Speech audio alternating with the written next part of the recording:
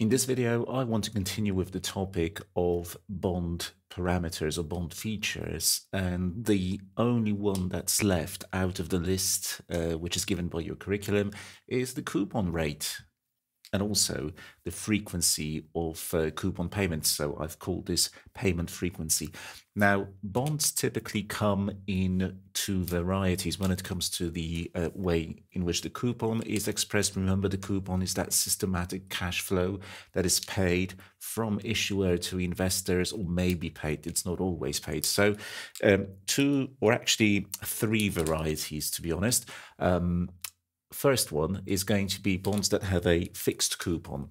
So fixed coupon bonds. These are frequently issued by governments, municipalities, corporations also. Now, fixed coupon bonds provide for a uniform payment. So the as the name suggests, there's going to be a fixed or uniform payment happening with a certain frequency. It could be annually, it could be semi-annually, quarterly, or even monthly from issuer to investors. In a moment, we'll have an opportunity to see how we calculate the size of a coupon. Now, the second type is going to be floating coupon bonds, which we often refer to, and this is how your curriculum calls them, floating rate notes. Floating rate notes, which basically means bonds that have a floating coupon or a variable coupon. This is often associated with the abbreviation FRN, floating rate notes, or FRNs.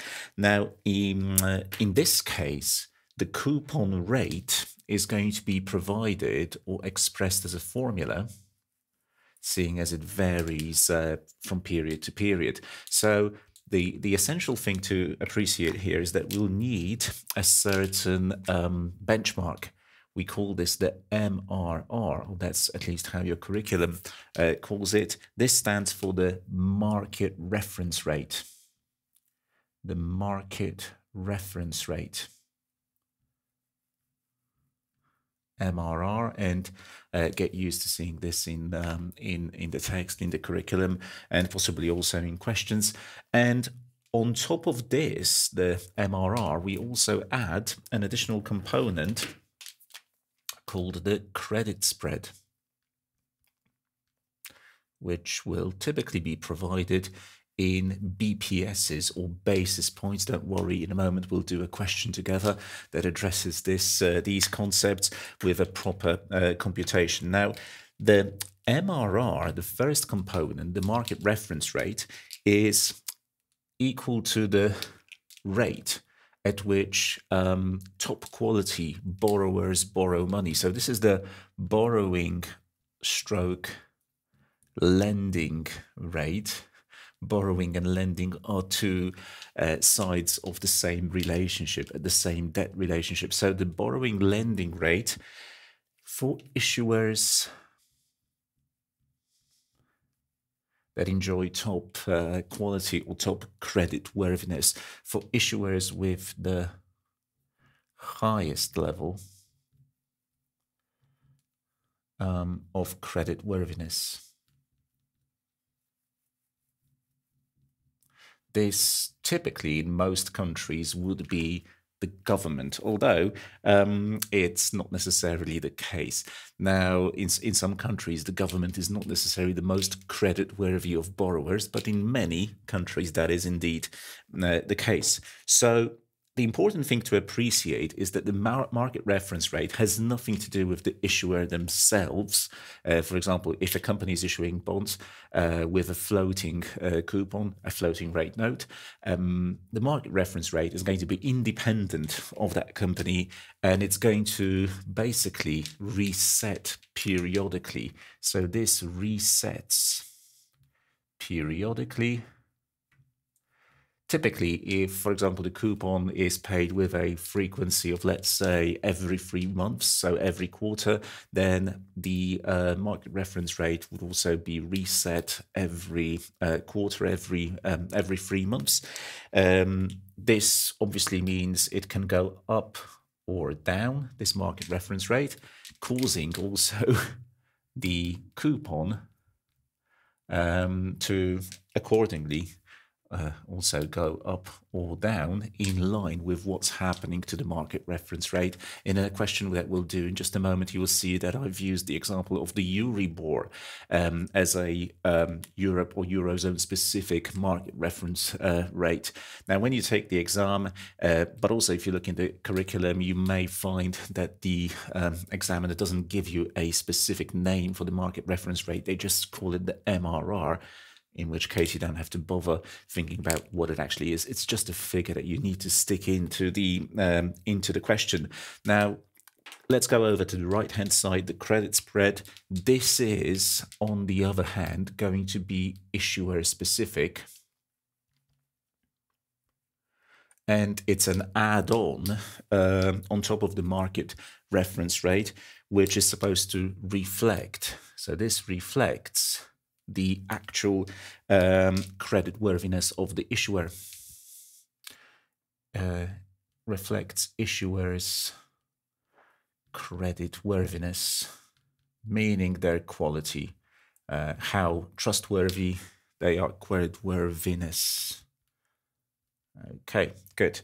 Or quality, you could say. Now, obviously, issuers with a high quality, good financial condition, which obviously also means that there is a high probability that they'll be able to make the promised payments on their bonds.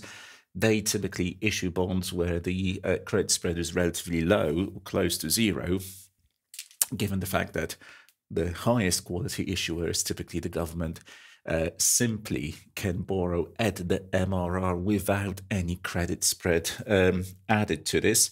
Now, what's also important is that typically this stays constant over the life of the bond, constant over the life of the bond or the note, so it doesn't adjust. This is the adjusting bit, the variable bit. This stays constant. And obviously, if the quality of the issuer subsequently changes once the bond has been issued, this may lead to certain price fluctuations, given the fact that the credit spread which was put in place at the time of issuance may not adequately any longer reflect the quality of the issuer once it changes up or down. Okay, but that's a topic for later modules. It will come up later on. Now, we also have a third type of coupon rate, although you could say it's a specific example of a fixed coupon, namely a zero coupon bond. So especially governments often issue bonds with a zero coupon, meaning they don't pay coupons at all, in which case, there's no periodic interest payments. Such bonds are typically issued below their nominal value, their par value, face value, principal value. So you buy them at a discount to their nominal value. And your reward for holding such a bond to maturity is the fact that at the end of the bond's life, you get the full nominal value. That's when you kind of receive the interest on the bond, but there is no systematic cash flow over its time to maturity. Okay, time for some questions now. So I'm going to clear the board and make space for 2 exam-style questions exploring the computation of coupons of a fixed nature as well as of a floating nature. So let's press ahead with the actual questions. This is the first one, focusing on a fixed coupon bond. If a $1,000 par value government bond, which is currently trading at a price of $980, pays a 4.5% coupon with semi-annual frequency, the size of the semi-annual coupon payment is closest to, and 3 options follow as in the CFA exam. Right, so over here you've got a little bit too much information as compared to what is actually needed. For example, this info on the, yeah, here it is, on the price at which the bond is trading, the $980, that's completely irrelevant to the question because the size of a coupon payment doesn't depend on the current price of a bond. It's a function of the coupon rate, this 4.5%, and the par value or principal value. So essentially what we need to do is take, and obviously also the frequency of payments. Now, the thing to really emphasize here is that when you are given a coupon rate, whatever it is, in this case, it was 4.5%. This is always per annum. It's always quoted on a yearly basis, irrespective of the actual coupon payment frequency. This will be given on a per annum, per year basis. So the size of the coupon, but critically, the annual coupon is going to be whatever that number is, 4.5%. multiplied by the nominal value or principal value or par value of the bond. So principal value, which in this case was $1,000. Good. Which obviously comes in at $45. Doesn't it? Now, the only thing that remains is to compute the size of the semi-annual coupon, given the fact that these coupons are paid once every 6 months. And you don't really need a calculator for this, do you? You just divide this number by 2 to get 22.5 every 6 months. And that obviously becomes the answer to the question. It's going to be answer B over here. That's the one. That's the correct one. Okay, time for the second question. This one's going to be on floating rate notes, variable coupon bonds, a corporate FRN floating rate note currently trading at a price of 101.2. Now, once again, the price is irrelevant, and just bear in mind that when you're given a price like here 101.2, what that price actually means is not $101.2 euros or something like that. It's actually quoted as a percentage of principal, everything to do with bonds, like the coupon rate, but also the price at which a bond trades is going to be expressed as a percentage of principal value or face value or par value. So if in the second half of the sentence we're told it has a face value of 1,000, if you were to calculate its price, you would need to take 101.2% of 1,000, which would give you 1,012. Okay, as I said, that's not really the point. The bond pays a quarterly coupon at a rate equal to 3-month Euribor plus 28 BPS. So Euribor, 3-month Euribor would be our market reference rate, 28 basis points, each basis point being 100%. So this is 0.28% is effectively the credit spread that we add above the MRR. If the 3-month Euribor rate applicable to the current quarter is 3.98%, the size of the coupon payable for the period is closest to. Right, this isn't difficult, but once again, you have to bear in mind the fact that we have to scale things down to a quarter, whereas everything provided like Euribor, even though it says 3-month Euribor, it's actually an annualized rate. Get used to the fact that in finance we annualize pretty much everything. So the coupon rate is 3-month Euribor, the MRR plus 28 basis points. Yeah, so 0.28%. That's what we mean by basis points. 100% is 1 basis point. Now, for this, we need to plug in 3.98%. Yes, that's it. So maybe now I'm going to use my calculator as to avoid making a mistake. So 3.98 plus 0.28, that's going to give a result of 4.26%. But this is once again per annum. And we need to turn this into a quarterly number, don't we? So actually, maybe before I even do that, let me multiply, as always, by the principal amount. Be careful, don't multiply ever by the current price. The only time when you'd use the current price is if you were doing something like a current yield computation, which is something I'll show you in a moment. That's to do not with computing the coupon size, but the yield, the rate of return on a bond. You'll see that in a moment. 4.26 times 1,000, that's obviously 42.660 euros, once again, per annum, per year. But we need to turn this into a quarterly figure. So wait, 42.60, but divide this by 4. Yeah.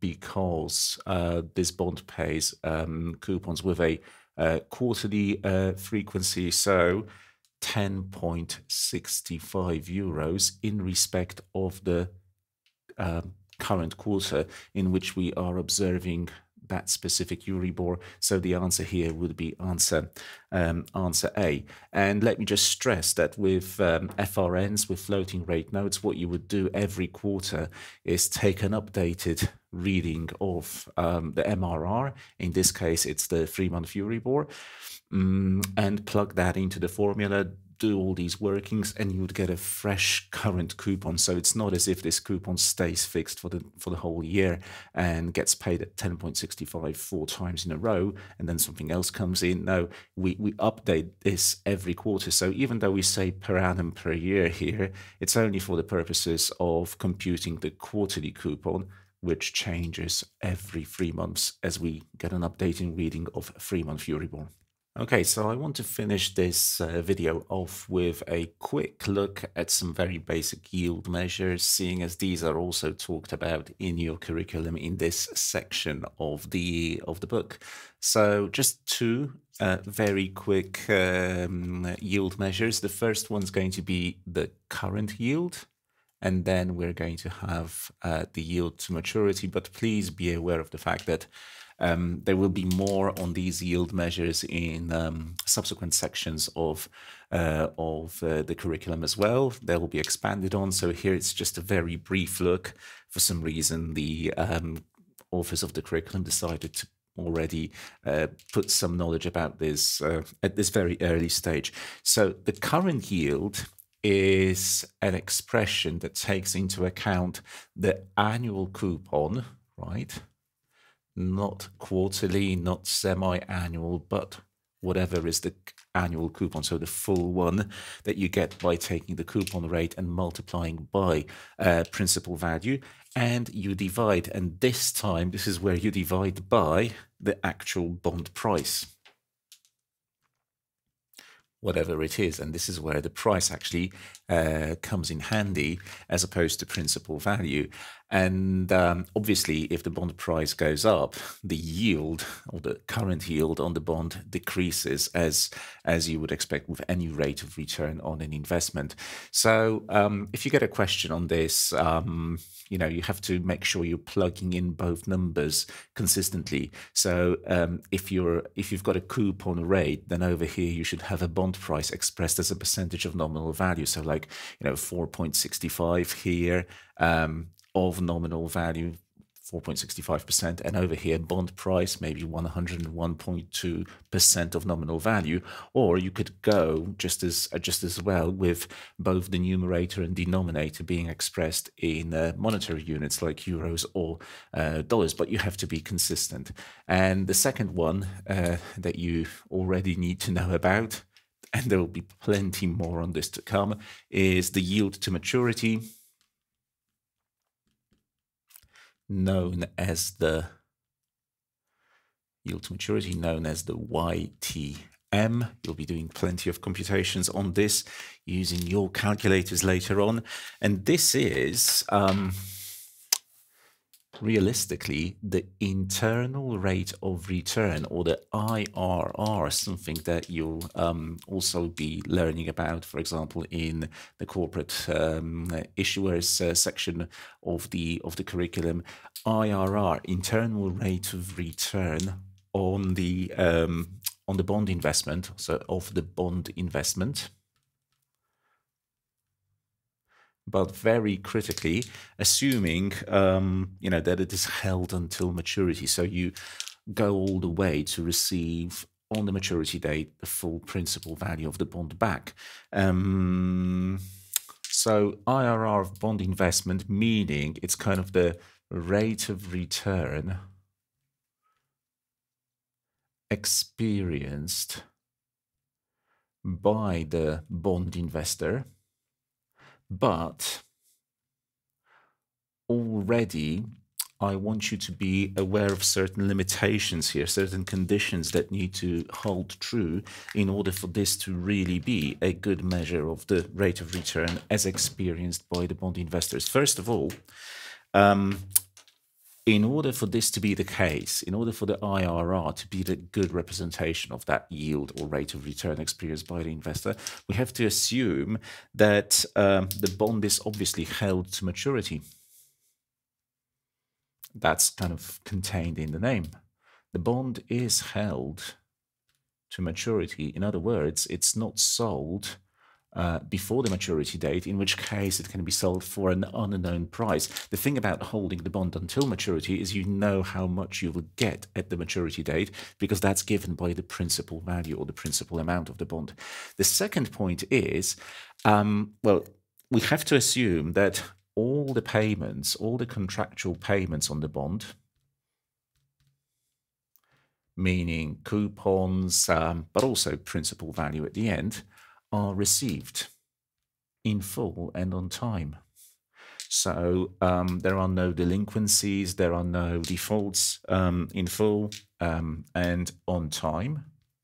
And the third point, which is kind of the most technical point, and it's something very critical that you may get asked about in the exam, both in terms of the fixed income section of the curriculum, but also the corporate issuers, where IRR, internal rate of return, is a sort of bigger topic, is that all the payments that you receive throughout the life of the bond, so the coupons received, the interim payments before the maturity date, are reinvested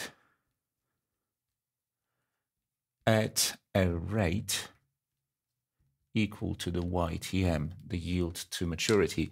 So an IRR, which is what the YTMS essentially is, only holds true if you reinvest all the intermittent cash flows at the same rate of investment as the yield to maturity, which isn't necessarily always possible, but it is a critical assumption of this measure. Now, we're not going to do any computations of the YTM here. We'll do so in a subsequent section of the video course, but this is something which your curriculum lays out at this very early stage, so I wanted to get this down, and probably in the future I'll reference it anyway.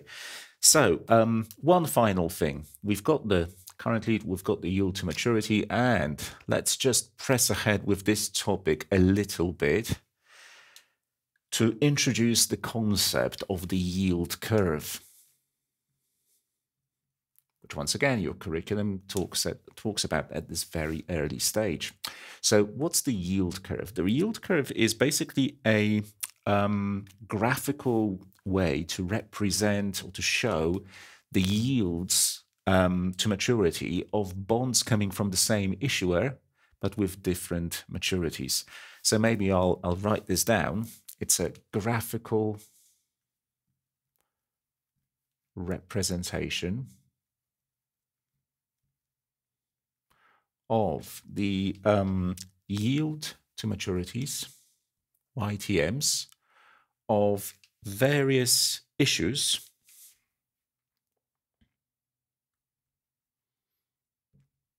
bond issues, obviously, but from the same issuer, critically, of various bond issues from same issuer, but with different tenors,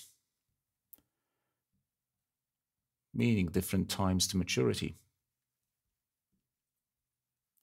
So the classic way to represent this is as follows: is to draw a graph on which on the vertical axis you'd have the actual YTM, the yield to maturity, and over here you'd have the tenors, the time remaining to maturity.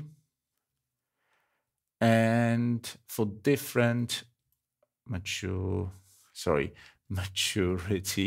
and for different bond issues, you would plot their time remaining to maturity, you know, maybe 1 year, 2 years, 3 years, and so on, and how much yield we get given you know, the IRR computation. So thanks to this, you'd be able to plot certain points on this chart. And what I'm going to do is draw what's called an upward didn't come out great, but it's an upward sloping yield curve, which is considered to be normal. However, it's just as possible that in reality you would experience a downward sloping, or you'd see a downward sloping yield curve in the economy. And in later sections of the videos, we'll talk about how to interpret the yield curve, what theories allow us to gain insights into why this is happening, why this shape is a certain way or another. However, an upward sloping yield curve like the one I've just drawn, upward sloping yield curve, which is considered to be a relatively normal phenomenon, means that investors expect to get higher returns, as expressed by the YTM, for holding bonds that have a longer maturity. So the longer the maturity, time to maturity, the more they expect to get out of them, the higher the return. And another point is that typically what you would plot is a government yield curve,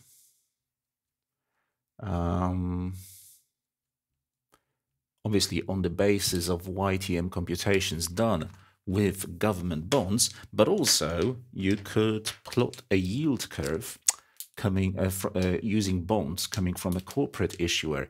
And the normal thing to experience or to expect is that if you have a corporate issuer